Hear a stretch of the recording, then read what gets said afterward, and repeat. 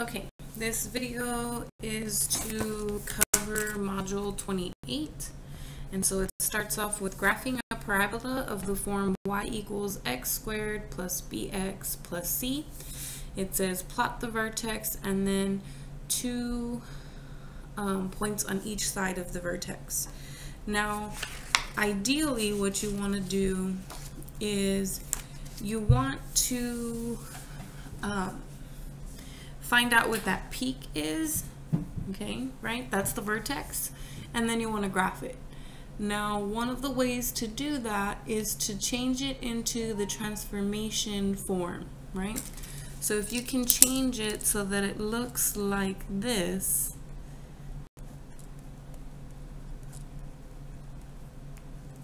right? Or I shouldn't put C because it won't be the same value. Then it's just a regular parabola that is shifted over horizontally, vertically, and then has a stretch factor, right? Since this problem doesn't have an A, there is no A here. So really what we're looking for is we're looking for an equation that fits this form. Now there is a formula to find these values really easily. Now I could do the entire process of completing the square to find those values, but I'm going to show you a shortcut as well. So I'm going to do it in two different ways, and then from then on I'm kind of use the little shortcut that I get, okay? So the first way to do this is to take the equation and take the right hand side, separate it,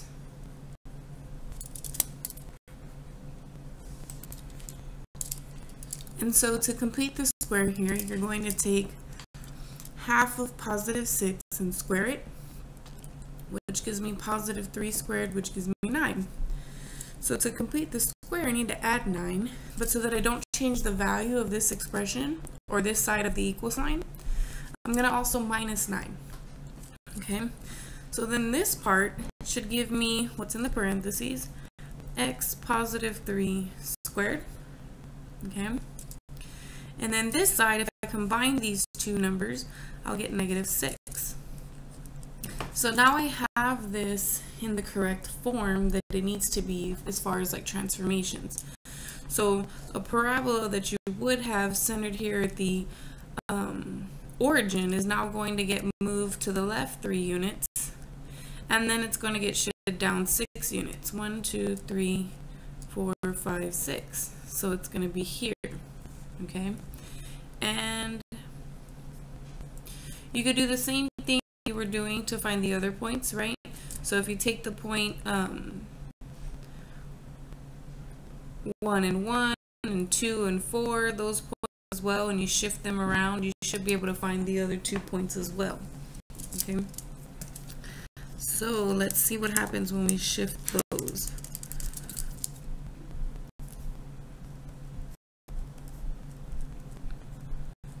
So when I take the point 1, 1,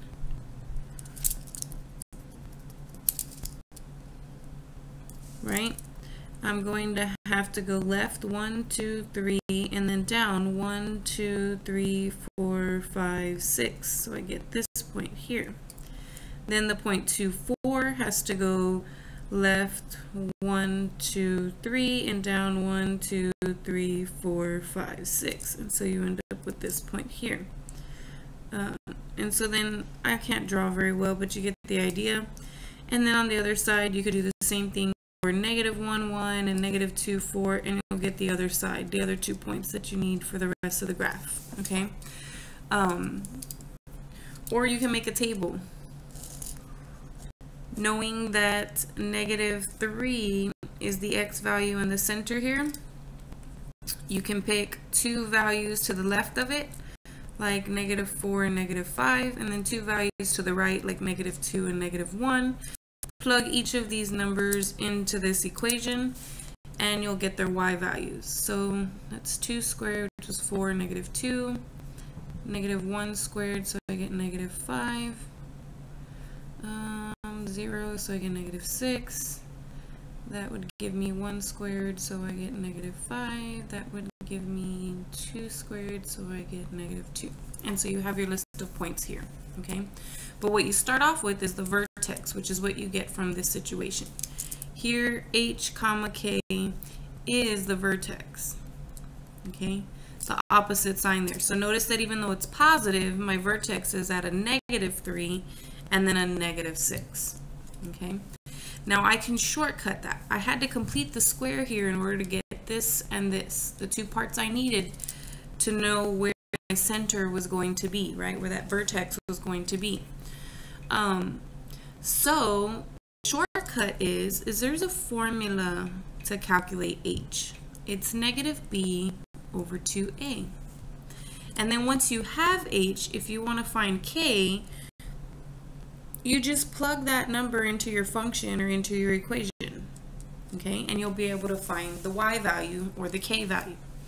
So here, if I were to look at my equation here, in this particular case, a is equal to 1 and b is equal to 6, positive 6. So h in this case would be -6 over 2 times 1, which is -6 over 2, which is -3. And if I want to find k, all I have to do is plug -3 into the original problem. And that will give me the y value.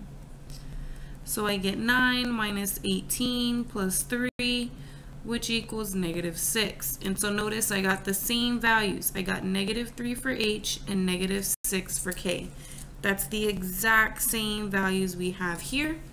And then you just pick 2 x values to the left of that x value and 2 values to the right of that x value, and you'll get all the points that they're expecting you to plot on each side of the vertex, okay? So let's try that with a different example now that we know a shorter way to do it, right? And we'll be able to get our points to be able to graph our parabola. So for this example, we're just going to say h equals -b over 2a, which in this case is -4 over 2 times 1, which is 2. And k is what I get when I plug 2 into my function here. And so we get 4 minus 8 is -4, minus 5 is -9. So that means in my chart, I'm going to have here in the middle 2 and -9, and then I need to pick 2 values less than 2. So here's 2, pick 2 numbers less, so like 0 and 1, and then 2 values bigger, which like 3 and 4. And then if I plug 0 in here, I get -5. If I plug 1 in here, I get 1 minus 4, which is -3, minus 5, which is -8. If I plug in 3, I get 9 minus 12, which is -3, -5, I get -8. And if you plug in 4, you get -5. Okay, so those are all the points that I would graph on my in ALEKS, and then hit the parabola button, and you have everything you need to graph that parabola.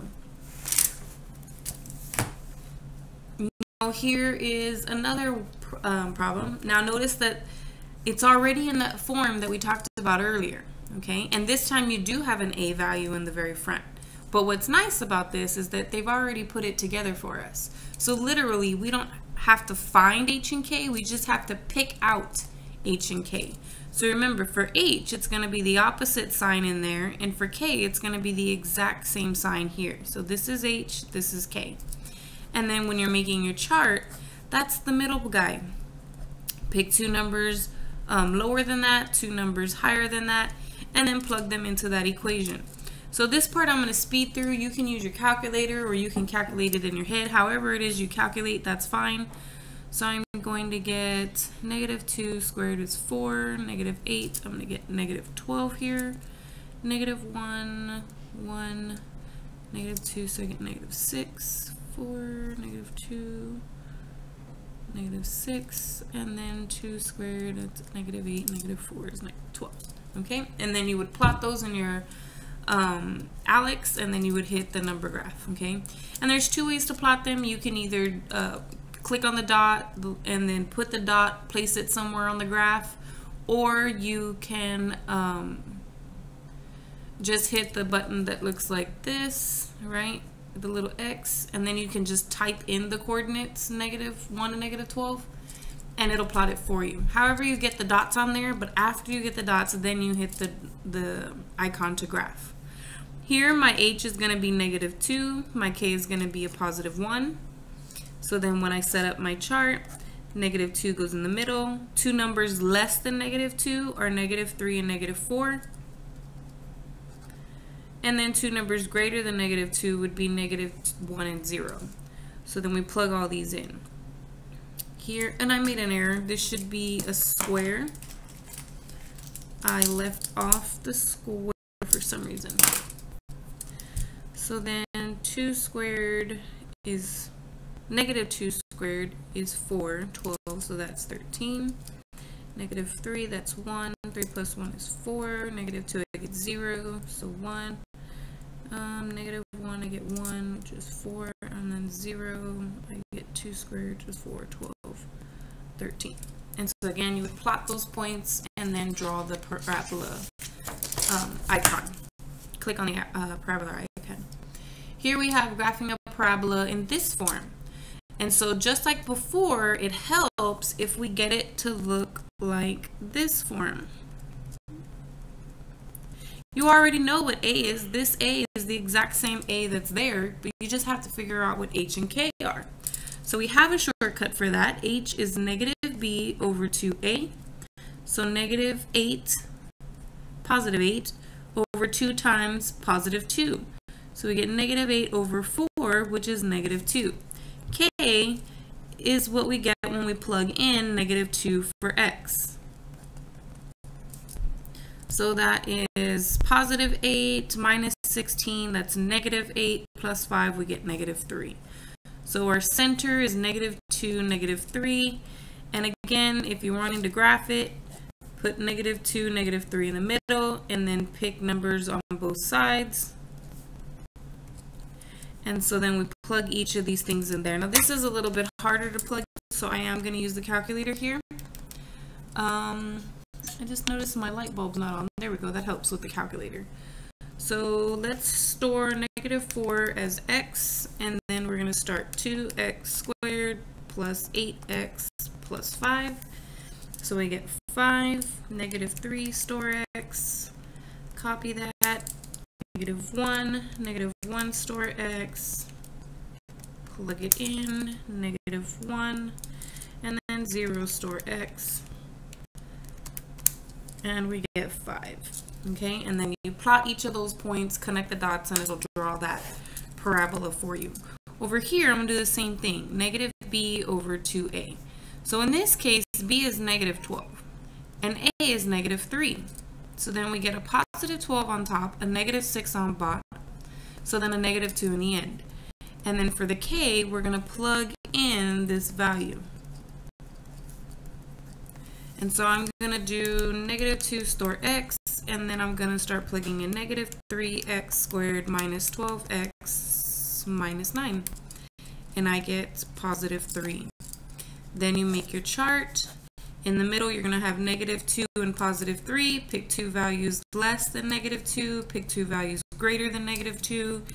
And then start going to town, plugging these guys in. So -9. So that programming feature of your calculator really does help so that things can go by really quick when it comes to computing out these values.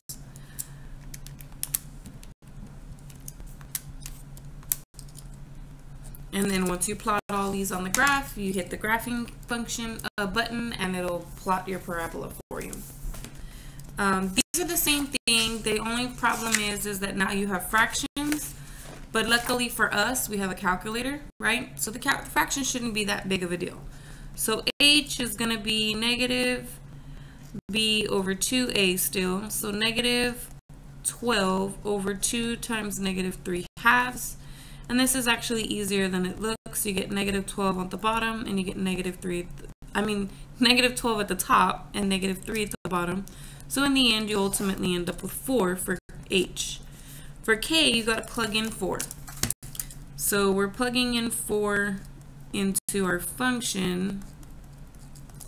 And so let's see. 4 stores x, and I'm going to hit -3 halves x squared plus 12 x minus 36. So we get negative 12. And then you make your chart. And now you put 4 in the middle. 2 less than 4 would be 3 and 2. 2 more would be 5 and 6. You already know this y value. And then start finding the other y values.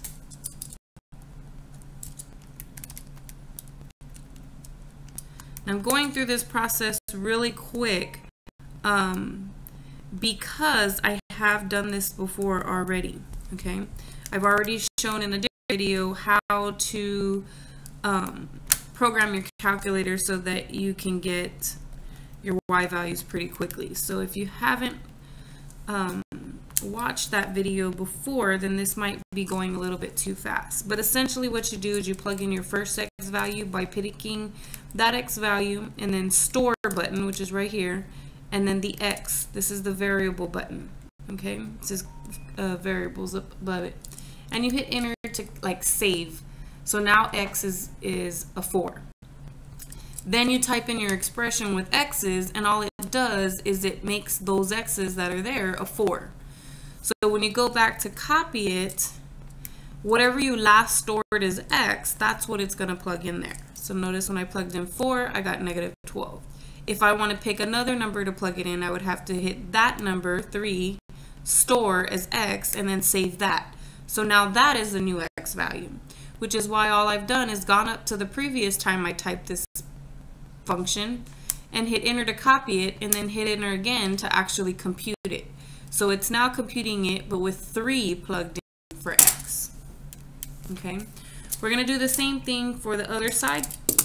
So remember, h is negative b over 2a. In this case, we get negative 8/3 over 2 times negative 4/3. And in this case, you can't reduce. You can simplify your signs, but here you're going to get negative 8 over 3. We're lucky here in the fact that I know 8 over 3 and 8 over 3 is 1. Positive over negative is a negative. So that I could do in my head. But if you couldn't, you can do this in your calculator. You can say fraction to start this fraction, and then say 8 over 3 for the top, and then negative 8 over 3 for the bottom. And so it looks exactly like it does on my paper, and when I hit enter, it does simplify for it. So if it's not something you can do in your head like I did, just type it in your calculator and you'll still be able to get that value. And then remember, for k, we've got to plug k in. So the first thing I'm going to do is store k as my x value, because that's what I'm going to plug in for x.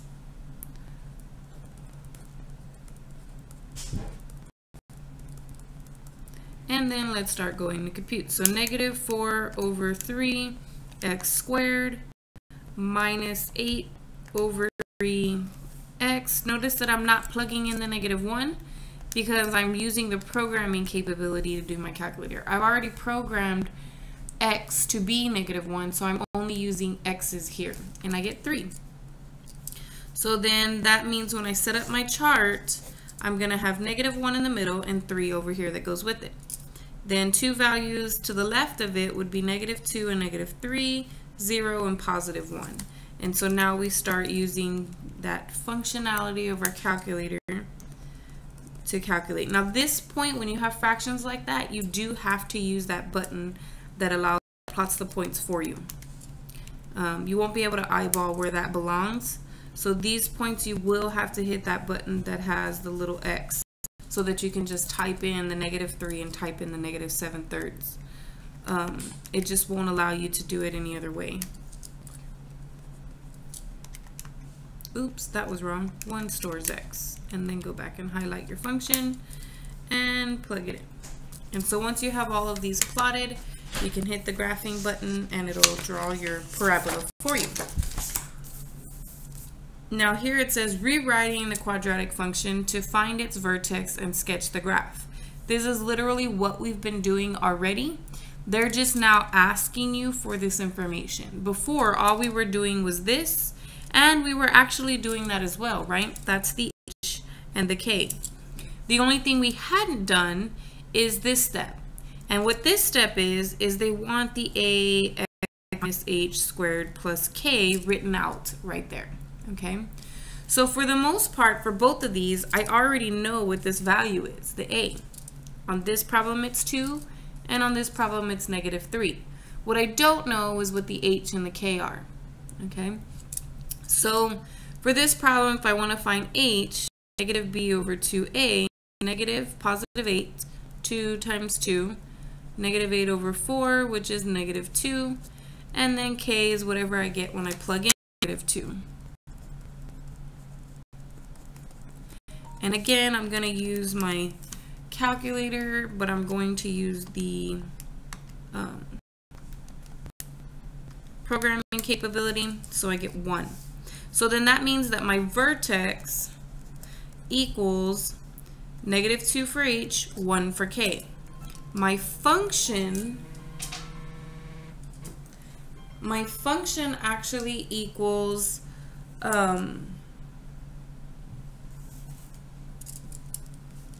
a, this is a, so 2 parentheses x minus -2 squared plus 1.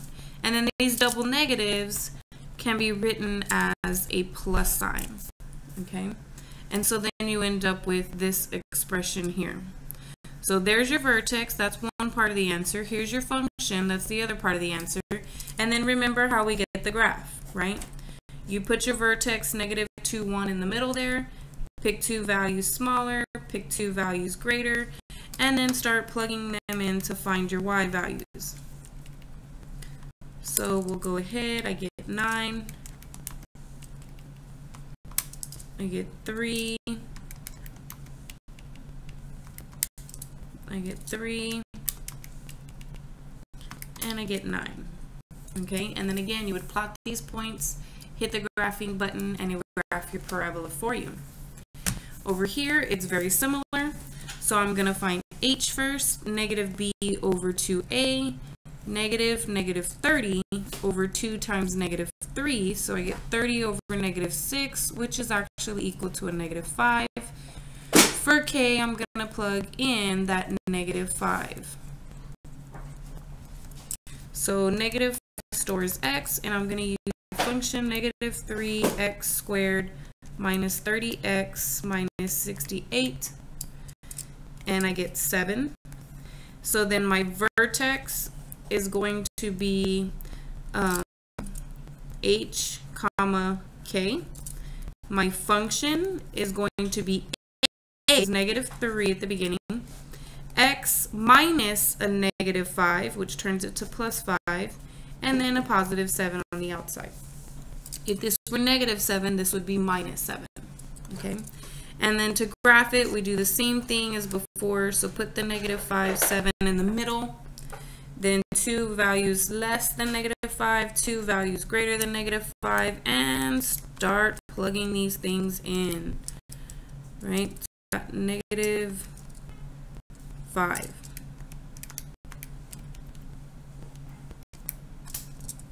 And then 4.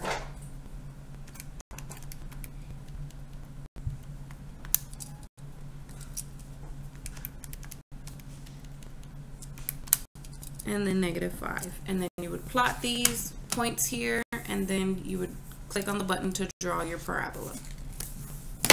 Okay, now we've got some word problems here involving maximum and minimum. Remember, maximum is if I have a parabola that looks like this, it would be the vertex at the top. Minimum is when my parabola looks like this, and it's the point at the bottom, okay? So really, it's just a vertex is what I'm trying to find. The hard part is going to be, do they want h or do they want k for the answer? Okay, so this value is the max or min value.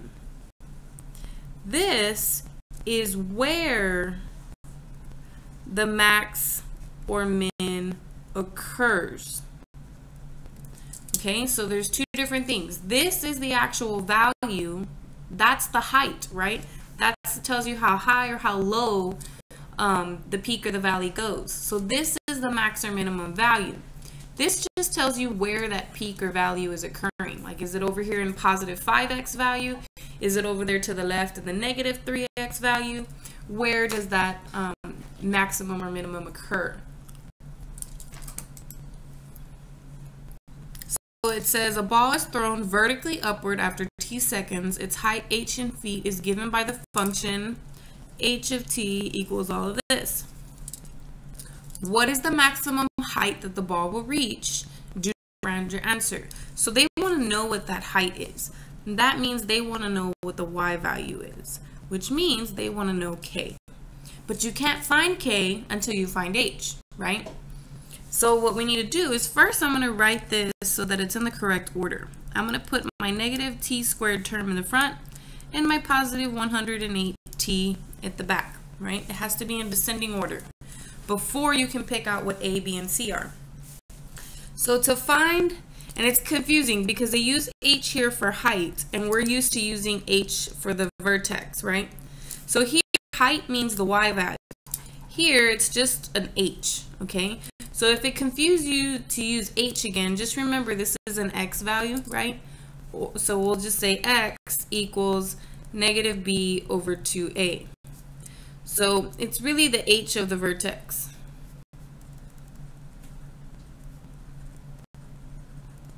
Okay, so negative, and in this case, b is actually a positive 108 and a is a negative 16. So we get negative 108 over negative 32, which is not a nice answer. We get 27 over 8 as an answer, okay? But that's not really what they're wanting. What they're wanting is k, and k is what you get when you plug that value in.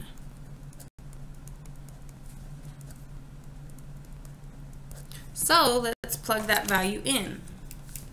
Negative 16 parentheses fraction 27 over 8, close the parentheses, square it, plus 108 parentheses 27 over 8, close the parentheses.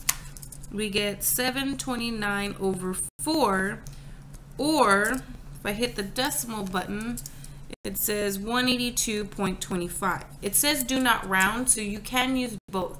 Now, had this been something like 11 over 3, you can't write that as a decimal because 11 over 3 is this repeating decimal and you're not allowed to round it, right? So if you get something like this where it ends up being something like that, you can't round it, so you can't put it in its decimal form. You would have to keep it in its fraction form. For here we got lucky because it was in quarters. So we had a nice decimal, so we could write our answer as a decimal. Let's try this other one. It says Aldo has 280 meters of fencing. He will use it to form 3 sides of a rectangular garden. The 4th side will be along a house and will not need fencing. One of the sides has length x meters. And it gives you an image here, okay?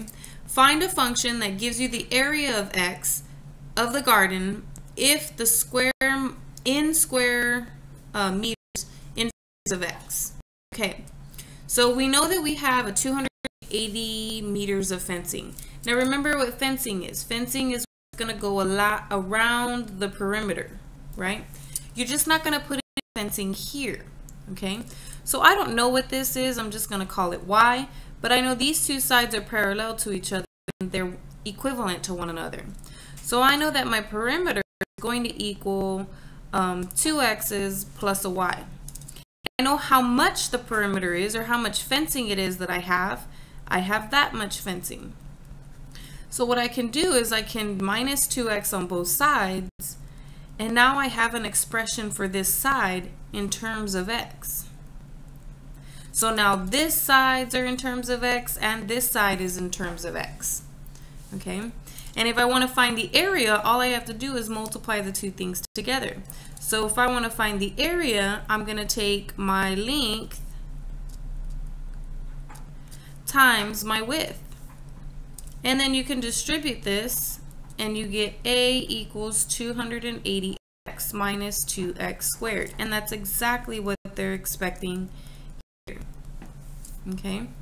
And it says, what is the side length x that gives the maximum area of the garden?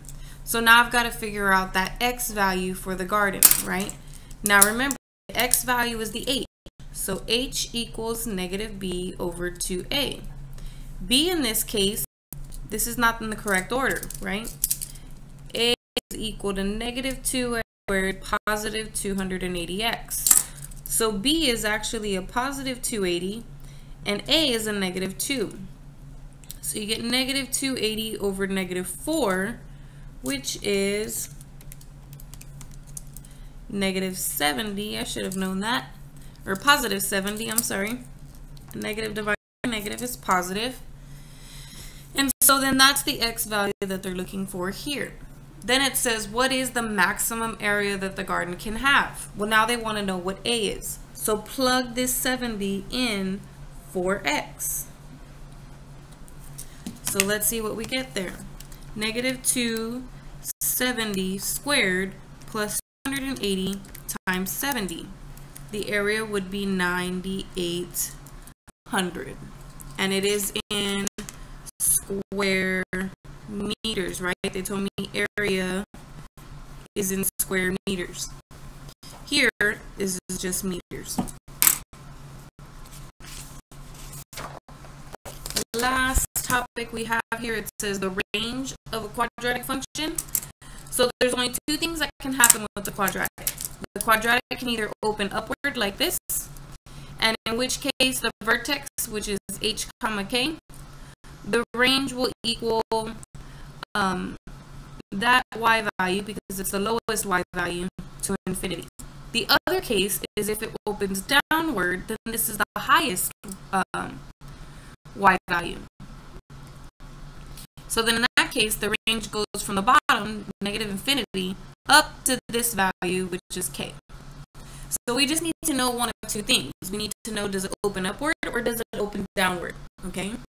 If A is positive or greater than 0, then it opens upward.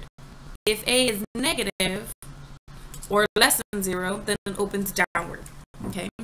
So in this case, we have a positive 3, which means it's going to open upward. Okay. Which means that my range is going to be that y value going up to infinity. I just need to figure out what that y value is. So let's do the math. Negative b over 2a. So that's negative 30 over 6, which is negative 5, and k is what I get when I plug in negative 5.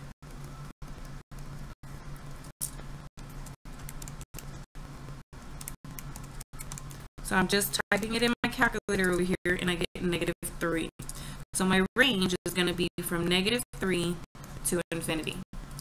In this problem, the a value is negative, so it's going to be opening downward. So then my range is going to go from negative infinity at the bottom to this k value at the top. So then let's figure out what that k value is. Negative b over 2a is negative 8 over 2 times negative 2. So I end up with a positive 2. K is what I get when I plug in positive 2. And so I'm going to use my calculator for that. And I get negative 1. So my range here is from negative infinity to negative 1. And that's the only thing that we need to do with this. So we're all